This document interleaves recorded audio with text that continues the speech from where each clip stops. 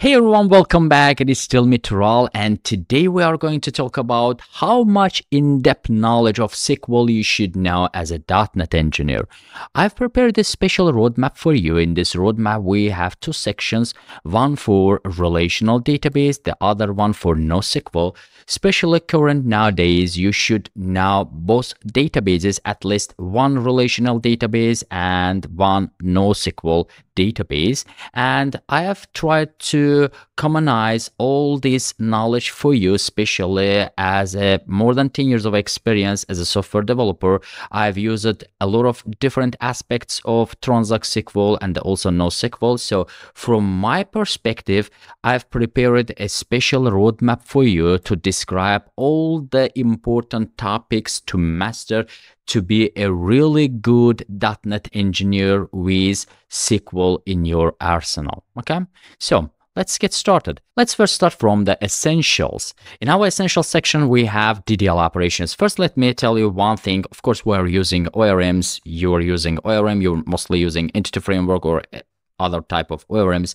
But having ORMs in your arsenal doesn't isolate you from SQL knowledge. Okay, so it doesn't mean that you should completely ignore SQL because, for example, let's say you are using Entity Framework, you generated a migration file. You need to first check. I always check my migration file because in my code side in Entity Framework, I may forget to do some additional, adding some additional constraints or defining proper data type, etc. That's why after migration generation, I'm always checking if the generated migration file correct or not. And how you can do it, of course, you should understand basics of SQL. You need to understand the table structure, how to create table, how to alter, drop, how to create columns, delete, alter columns.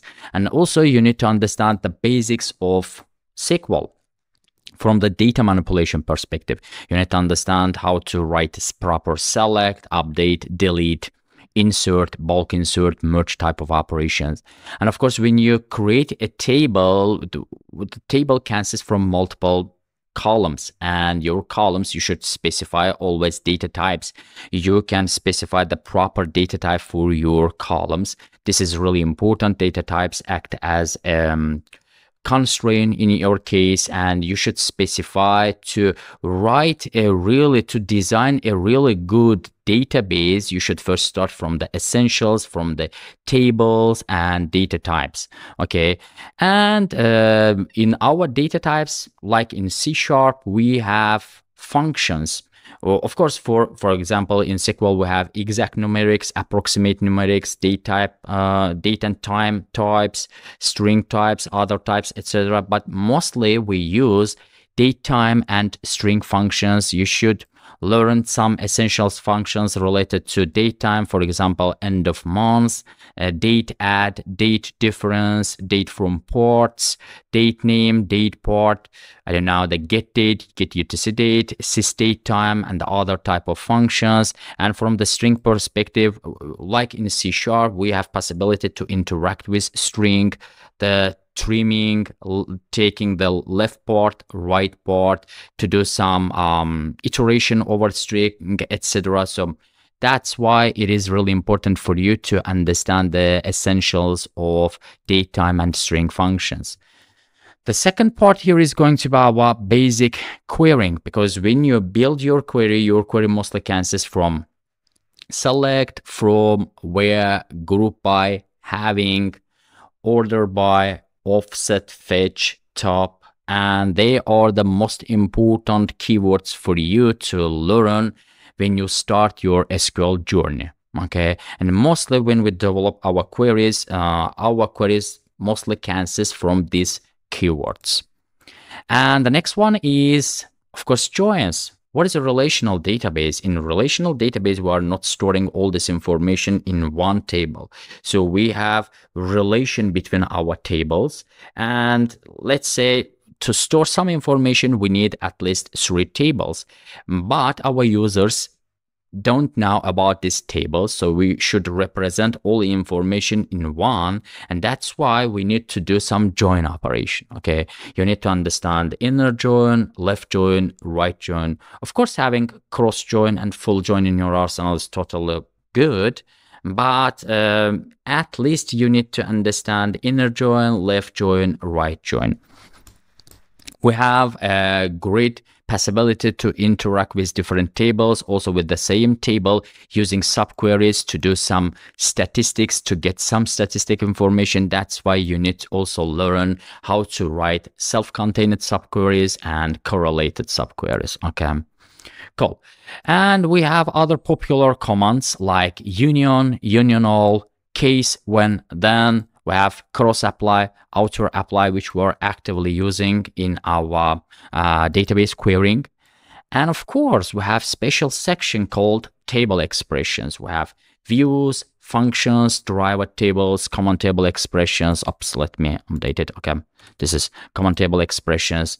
Mostly in my practice, I'm using views, functions, common table expressions. They are really important, for example, to retrieve hierarchical data, to write recursive query. We mostly use common table expressions. And also when you have some sort of windowed functions and it is not possible for you to query to the same select, you are using wrapper over your select using common table expression. It is possible to do it using derived tables, but you know, the derived tables have some limitations. You cannot refer to the same derived table. You cannot write the recursion in your case. That's why I always prefer using common table expressions rather than using derived tables. And of course, we have physical storing mechanism for our views. We can materialize it. For example, you're using the joins. And not to write these joins every time we are wrapping it to views, we are storing it, we can materialize it. And to do some additional operation, for example, you can do the same operation you do in your view using functions, but functions are a way of retrieving argument, and based on this argument you can return table, you can return scalar data. That's why we have table valued functions, scalar functions. They are really important when you build your logic on your SQL side, okay, in your SQL side.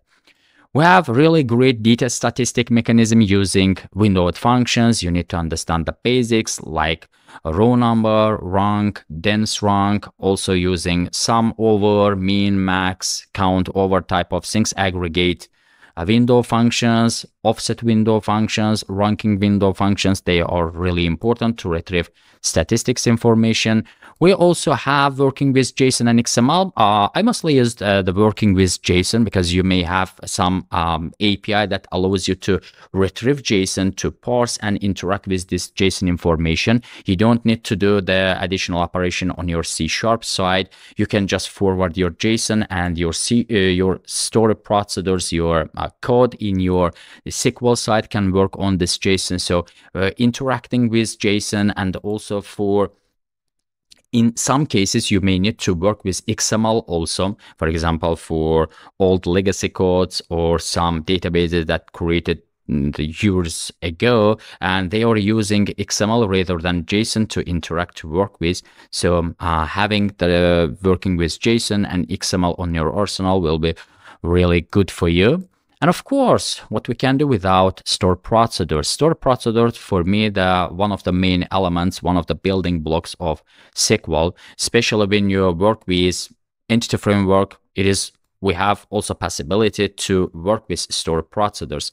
For example, in most cases for entity frameworks, we are using views, we're using functions, we are using stored procedures. You have possibility to call stored procedure. You can implement all the complex business operations in your stored procedure side, okay?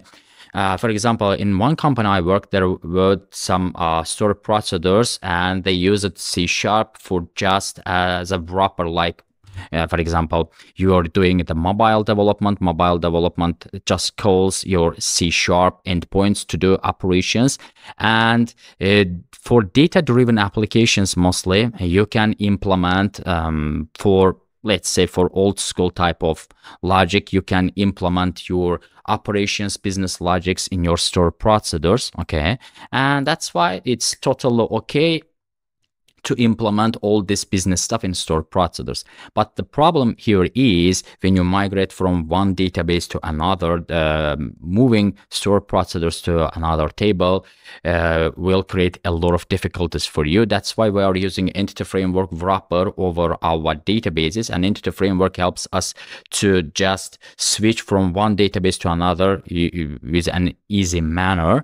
But of course, it really depends from your database implementations. If you have a lot of stuff in your database side, like business logic, etc., it will take some time for you to migrate it from one database to another. But for example, in one company I worked, we had all the logics in database, and we had more than 1,000 store procedures to implement all this logic. Even I created a special micro framework in Transact SQL to handle all these processes. And having store procedures in your arsenal is really, really good for you. And let's talk about transactions. When you work with Entity Framework, you always have transactions. Okay, the meaning of Transact SQL is a transactional, so we have transaction in this word. So having transactions in your arsenal will help you to understand how this transactional process is working. We have different levels of transactions, how this transaction is working, how to do commit, rollback, all this stuff. For example, in Entity Framework, you have begin transaction and transaction, etc., and it is generating a special transaction. From the SQL perspective, that's why you need to master, not just now, but master transactions to understand what happens behind the scenes.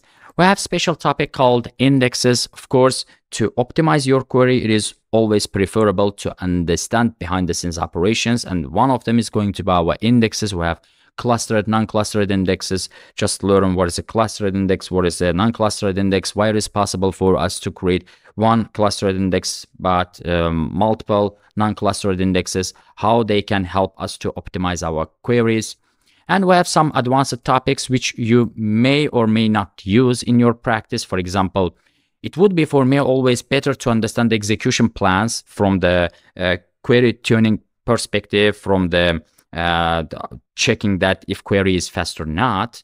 But it is, let's say, optional for you. The full text search we have, FTS, it is optional. Execution plans, underlying algorithms, relational theory. For me, to understand relational theory is really important, because using relational theory, you will understand why we have some sort of limitations in SQL side. But again, it is up to you to dive into details, but you should learn all these topics if you want to be a really good .NET engineer. And depending from your project, you may use, for example, 4 of them, or you may use totally all of them.